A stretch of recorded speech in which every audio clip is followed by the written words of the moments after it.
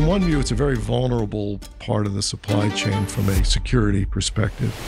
This could be as catastrophic as planes flying out of the sky, satellites giving bad, information. Imagine, GPS getting screwed up because someone tweaked a mask layer. If you really want to do something at scale, the right place to go after that is at photomask level. You have tens of millions of features on there. And if you have one metal routing layer that's been tampered with, for example, not so easy to be able to discover that.